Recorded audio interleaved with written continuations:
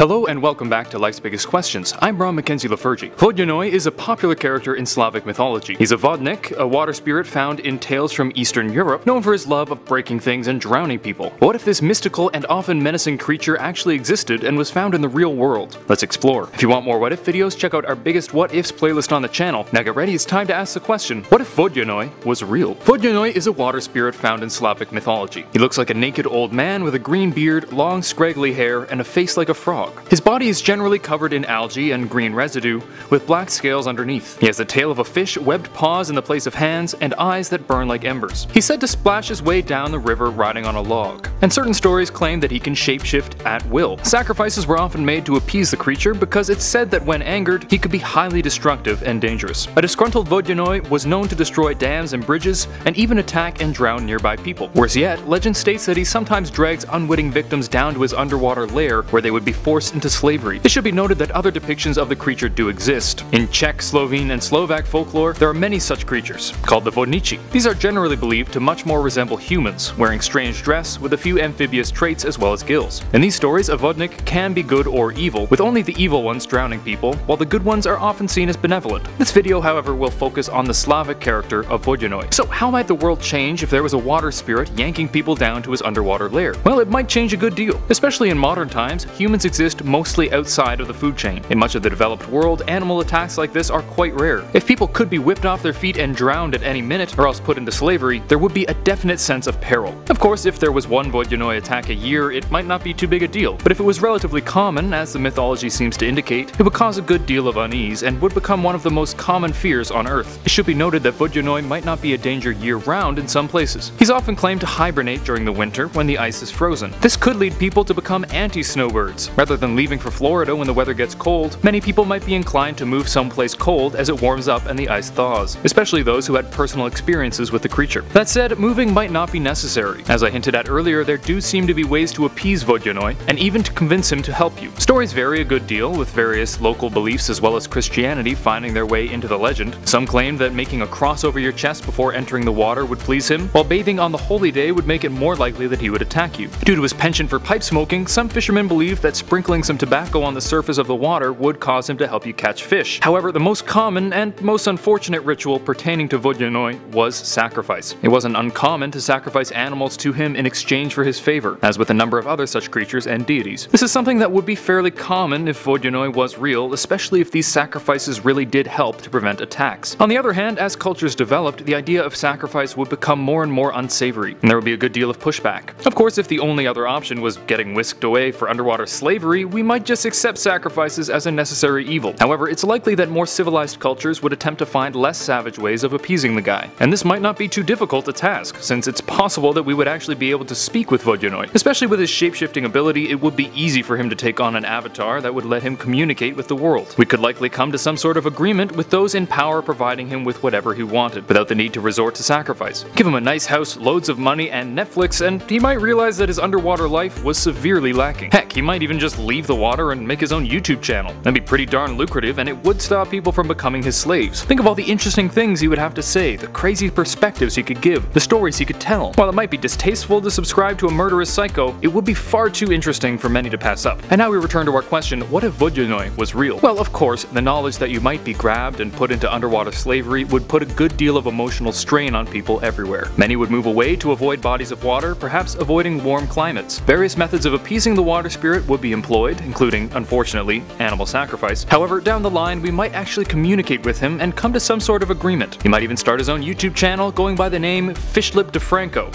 or PewDiePike. Thank you for watching Life's Biggest Questions. I hope this was interesting and informative, and maybe even inspired you to look into it further on your own. If you like this video, please thumbs up and subscribe to the channel down below. While you're down there, let me know how you would convince Vodyanoy to stop attacking people. Until next time, I'm Ron Mackenzie Lafergie with Life's Biggest Questions, wishing you the best of luck on your quest for answers.